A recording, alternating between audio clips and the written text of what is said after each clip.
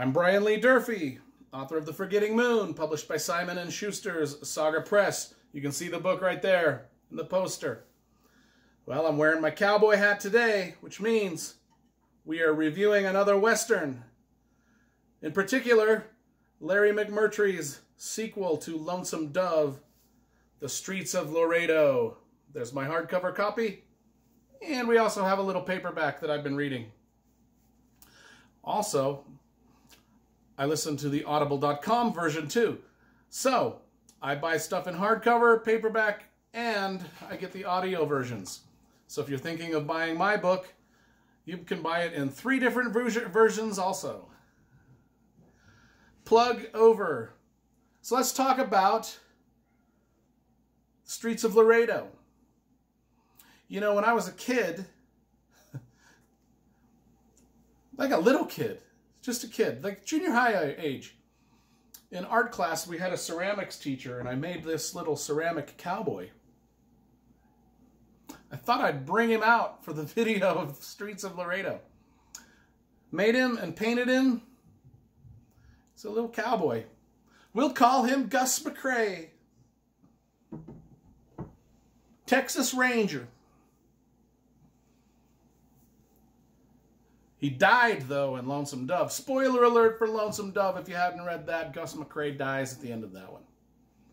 Streets of Laredo is the sequel. So Gus ain't in the sequel. Ain't in it. Actually, he is in it because he was such an amazing character. He was such a larger-than-life character. In the first 3 books of the Lonesome Dove 4-book series, Dead Man's Walk, Comanche Moon, Lonesome Dove, Gus McCrae was such a larger-than-life character that you still feel him in every page of this book. He's still there. He's still there, like, as a character, even though he's not. He just is Gus McCrae and Woodrow Call, the 2 Texas Rangers that take us through the 4-book Lonesome Dove series. If you watched my review of Lonesome Dove, and I will link to it at the end of this video, if you've watched that, you know I love Gus McCrae and Woodrow Call, the 2 Texas Rangers. Probably the single greatest duo of characters ever written in literature. And I ain't just joking about that, man. Lonesome Dove won the Pulitzer Prize because of that. And if you watch the miniseries with Tommy Lee Jones and Robert Duvall, who played Gus McCrae and Woodrow Call, you know what I'm talking about. Now, there was a miniseries made of the sequel, Streets of Laredo, and it had James Garner, who played Woodrow Call rather than Tommy Lee Jones, and he did a good job. In fact, every one of the Lonesome Dove books has been made into a miniseries. So if you don't want to read the books, you'd be crazy if you didn't want to read the books. You'd be out of your mind if you didn't want to read the books. But if you don't want to, you can watch the miniseries. They're good too. But if you're a smart person, an intelligent person, a person that uses any type of logic and reasoning, you would certainly read the books first and then watch the miniseries. And I'm assuming that you are one of those smart type of people. You wouldn't be watching my videos if you weren't. The Streets of Laredo, the sequel to Lonesome Dove. Lonesome Dove's right there. Streets of Laredo right there. Lonesome Dove was written in like 87. Streets of Laredo came out in 93.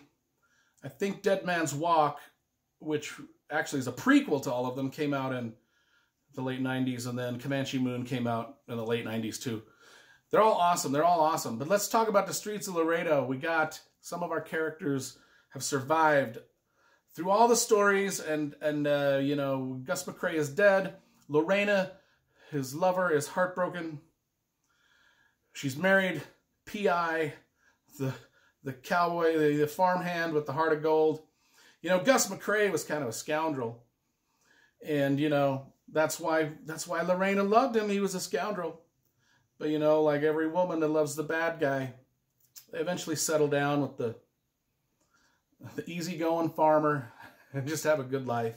And that's what's happened. That's how we start the Streets of Laredo. All the action is over from Lonesome Dove, and Lorena and P.I. have settled down on the farm.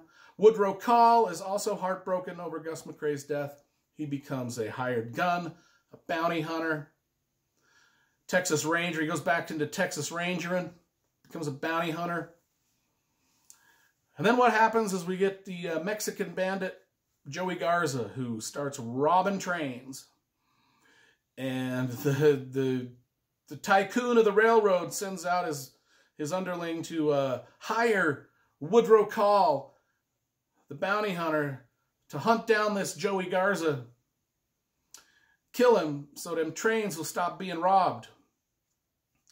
And, you know, Woodrow Call, he wants to get his old band of cowboys back together, so he goes up to P.I., who's about the only one of them left.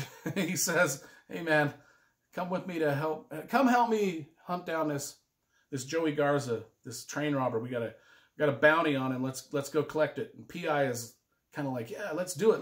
Let's rekindle the old Texas Rangering days. Let's go on an adventure. But remember, he's married to Lorena. P.I. married Lorena. Now, Lorena would have been up for the adventure, you know, in days past when she was younger, but now she just wants to live on a farm with her kids and you know, just take it easy. And so P.I., he says, yeah, man, Woodrow, I ain't going to go with you. I ain't going with you on the bounty hunting trip. As much as I'd love to, I ain't going to do it. And so P.I. stays back, and Woodrow Call has to go by himself to hunt this bounty. But of course, he has to have this tag along. The railroad tycoon sent his little helper out, and who ain't much of nothing in a gunfight. I mean, he's a city dude, and he don't belong in the Old West, and he don't belong on a bounty hunt, you know, searching for Mexican bandits. But that's all Woodrow Call has to go with him, and so off they go to search for Joey Garza and get him to stop killing people and robbing trains. So it's a good old-fashioned Western. Oh, man, it's awesome. Awesome. Awesome. Every Larry McMurtry Western is awesome, from Dead Man's Walk, Comanche Moon, Lonesome Dove. Anything for Billy. The Barry Bender narratives, all of them so awesome. Streets of Laredo, super great adventure. You know, we got bad guys, we got good guys, we got chases. It's like a quest. It's like a medieval quest, some knights on a medieval quest just to go out and make right with the world, you know, make the world a better place by killing the bandits. And, you know, we got some great characters that return, you know, like Blue Duck. And, you know, there's some Indians, some Comanches like Mox and Famous Shoes. And every time that Larry McMurtry puts them Indians and Native Americans into the story, oh, man, does it get great. He does the Native American culture so well. And I think he treats it with great respect, even though they are violent. You know, they're answering violence for violence because their land is being taken over by the cowboys. And the cowboys ain't nice about taking over the land. And the Indians are reacting with violence to violence, you know. And it's just a gripping story, a gripping adventure. And like I said, even though Gus McCrae is killed off in book 3, his presence still looms large in every page of book 4, The Streets of Laredo. It's great. It's a story about families, you know, because P.I., as I said before, he decides not to go on this bounty hunt. But then he starts to feel guilty. He's like, I left my comrade, you know, he's my buddy. We used to adventure together. We adventured together so much. And I just let him go off by himself to hunt this Joey Garza bandit. And so he feels guilty, and he leaves his farm to go in search of Woodrow Call to help Woodrow bring in this bandit. And it's about families. It's about Lorena and how that affects her. How it affects her family, that her husband that she counted on to be the nice guy didn't turn out to be the nice guy. Turned out to be the man that was, you know, into leaving, you know, for adventure. He's a rambling man, P.I. He's a rambling man, born for leaving. And he left her. He left her. You know, and then we've got the other family. We got Joey Garza, the bandit. You know, he's a great character. And the kid that played him in the miniseries did a great job. Oh my gosh, I loved that guy's performance in the miniseries. The guy that played the bandit, Joey Garza. Fantastic. Super duper. Just A memorable character. Just evil. And he's got this German rifle. I can't remember how he got a hold of it, but it's like a sniper rifle from the Old West. And that's his weapon. And he can shoot a dude square in the eye from 300 yards away, you know. And that's what gives him his power, you know. He's got this rifle that nobody else can compete with. And it's just a cool story. It's just a cool Old Western adventure story. And it's written by one of the greatest novelists of all time, Larry McMurtry, a Pulitzer Prize-winning novelist. A guy that can write sensitivity into every scene. I mean, if you've read The Terms of Endearment or The Last Picture Show, you'll know what I'm talking about because Larry McMurtry wrote those also. And those are not wild action-adventure westerns like these are. Those are like introspective literary books. And Larry McMurtry can do introspective literary at the same time that he can do grand Western action. And he can combine the two great. I mean, when I was writing my own fantasy novel, I studied these books, and particularly Lonesome Dove here. I studied everything about that to learn what Larry McMurtry was doing in his writing that made him so great. Because I wanted to be as great as Larry McMurtry. And I think Lonesome Dove is one of the perfect novels ever written. Every word perfect. And The Streets of Laredo is really close to that. I recommend the series a lot. And where I was going was with Joey Garza, the Mexican bandit.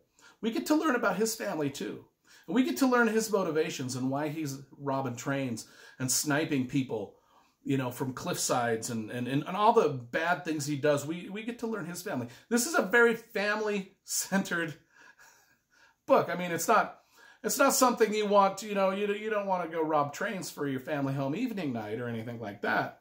But, you know, you understand how family can affect the way people behave, especially in the Old West when that's really all they had. Anyway, I'll wind this up. Streets of Laredo.